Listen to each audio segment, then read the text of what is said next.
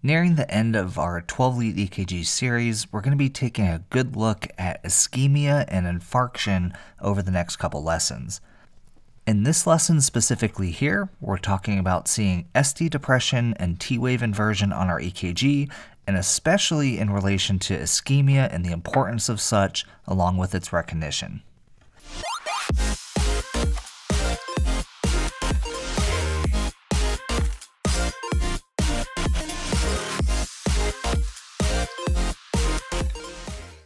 Alright, I welcome you guys back to another video lesson from ICU Advantage. For those of you who don't know me, my name is Eddie Watson, and my goal with this channel here is to try to give you guys the confidence to succeed in the ICU by taking these complex critical care subjects and making them easy to understand. I truly hope that I'm able to do just that. If I am, I do invite you to subscribe to the channel below. Make sure you hit that bell icon though, that way you never miss out when I release a new lesson. Now also, if you do enjoy these lessons and you'd be interested in getting CE credits for following along with them, then head on over to icuadvantage.com/academy and join the ICU Advantage Academy, where you can watch all these videos. You'll have access to all the notes, including the new notes that I'm currently working on updating, as well as audio-only versions of these lessons. And most importantly, you'll be able to actually earn CE credits for participating in this education.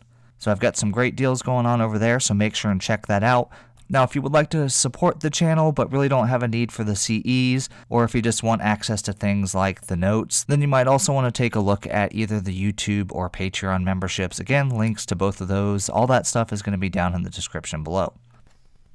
So being able to recognize and evaluate changes on the 12-lead EKG is really paramount in being able to pick up on various pathologies that may be going on with your patient, especially when we're considering possible ischemia. In this lesson here, we're going to be specifically looking at ST depression and T-wave inversion, and most notably in the context of NSTEMI. Alright, so let's start off with the basics here. When talking about ST depression and T-wave inversion, that these can both be caused by a multitude of different things. Obviously, the most concerning is ischemia, but it is important to be able to recognize these for other reasons as well. We can see both ST depression and T-wave inversion in the setting of being secondary to a depolarization abnormality. So here, think our bundle branch blocks, both our left and our right bundle branch, ventricular hypertrophy, both left and right, or in Wolff-Parkinson-White. In these cases, these findings are generally not concerning. That said, if we have ST depression and or T-wave inversion in the setting of normal depolarization, we consider these to be primary. Thus, if we have primary ST depression and T-wave inversion, and the patient is exhibiting signs and symptoms of ischemia, then we need to assume that these are manifestations as a result of the ischemia. That said, we can have both primary and secondary ST depression and T-wave inversion that can really complicate the picture. Typically here we're going to see deeper ST depression and T-wave inversions, especially if we compare it to previous EKGs where only the secondary is present. And with these, we're usually going to be able to see these as disproportionate when we compare them to the size of the QRS complex. Alright, so now let's take a deeper look at ST depression.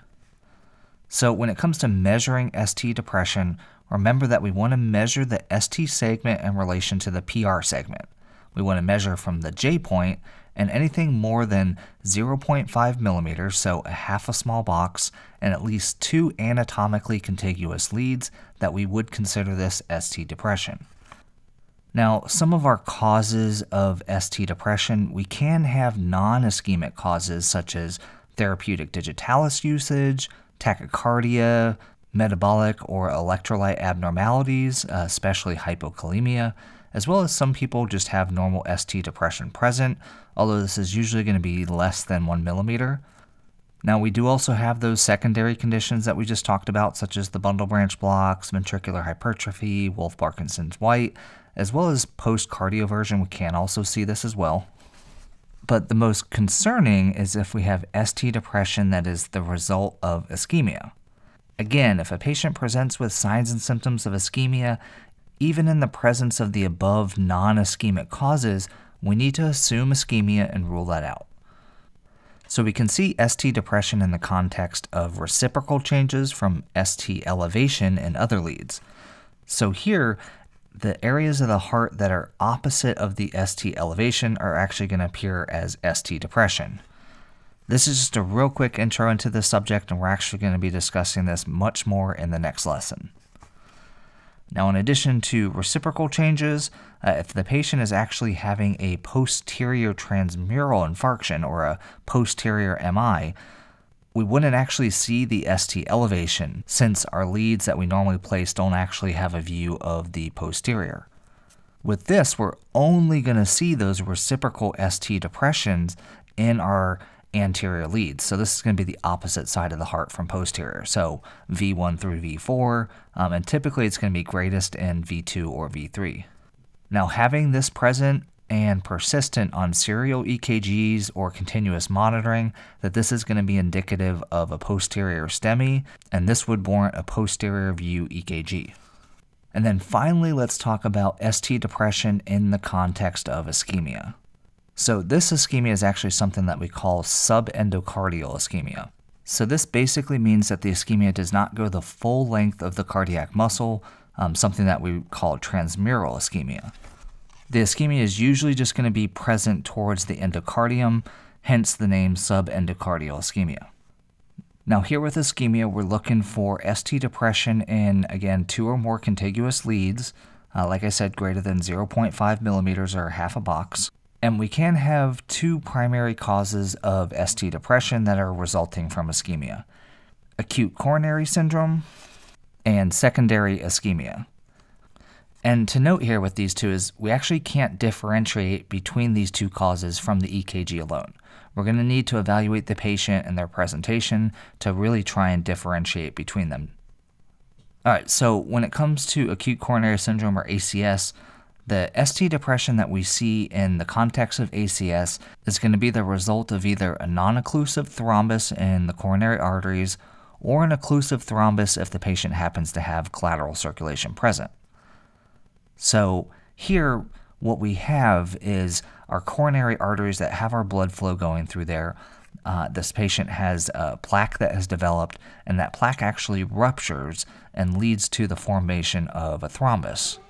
Now, with the formation of this thrombus, that it's not going to typically completely block the flow of blood, unless, like we just talked about, they have that collateral circulation. But this is still going to allow some blood and oxygen to reach myocardial tissue. And this is the pathology that we see in unstable angina and NSTEMI. In these cases, T-wave inversion, which I'll actually be talking about next here, may or may not be present. And with this, typically we're either going to see flat or downsloping ST segments. And the deeper and more pronounced that the ST depression is, as well as the more leads that we see it in, that this is generally correlated with the degree of ischemia that's taking place. Now, if these patients also have elevated troponins, then this is going to be a strong indicator of adverse outcomes, and thus these patients would benefit from early invasive management, aka cath lab.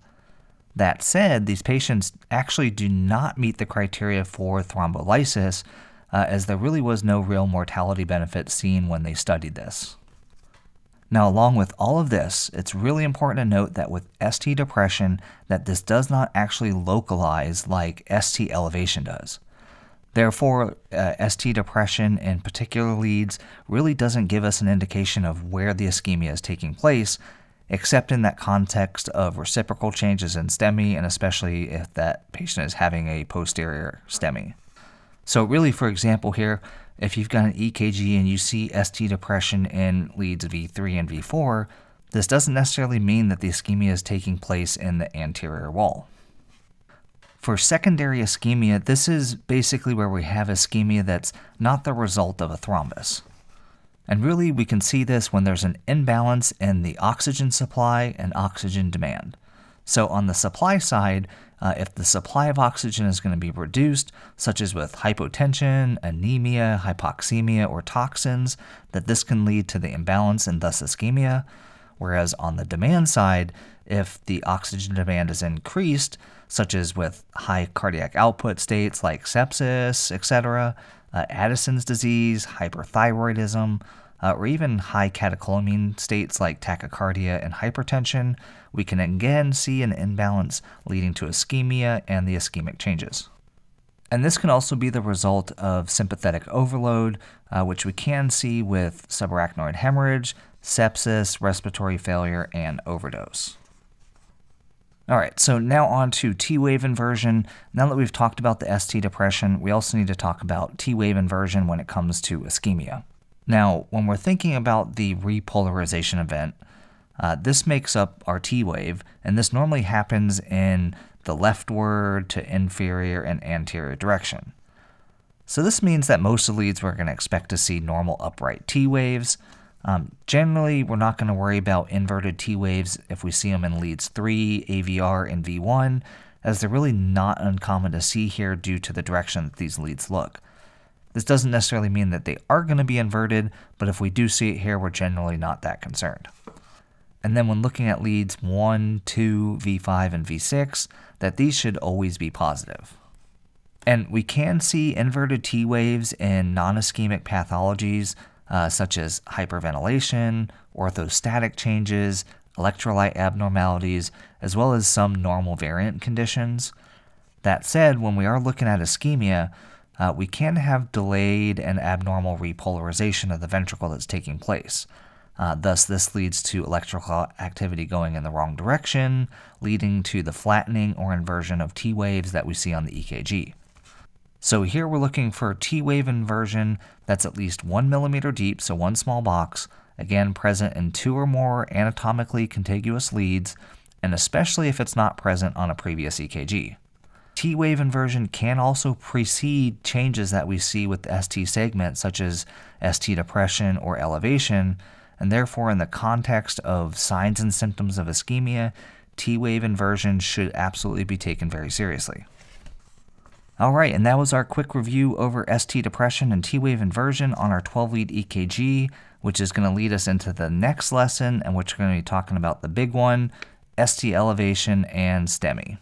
So I hope that you guys found this information useful. If you did, please leave me a like on the video down below. It really helps YouTube know to show this video to other people out there, as well as leave me a comment down below. I love reading the comments that you guys leave, and I try to respond to as many people as I can. Make sure you subscribe to this channel if you haven't already, and a special shout out to the awesome YouTube and Patreon members out there. The support that you're willing to show me and this channel is truly appreciated, so thank you guys so very much. If you'd be interested in showing additional support for this channel, you can find links to both the YouTube and Patreon membership down below. Head on over there and check out some of the perks that you guys get for doing just that, as well as check out some of the links to other nursing gear, as well as some awesome t-shirt designs I have down there as well. Make sure you guys stay tuned for the next lesson that I release. Otherwise, in the meantime, here's a couple awesome lessons I'm going to link to right here. As always, thank you guys so much for watching. Have a great day.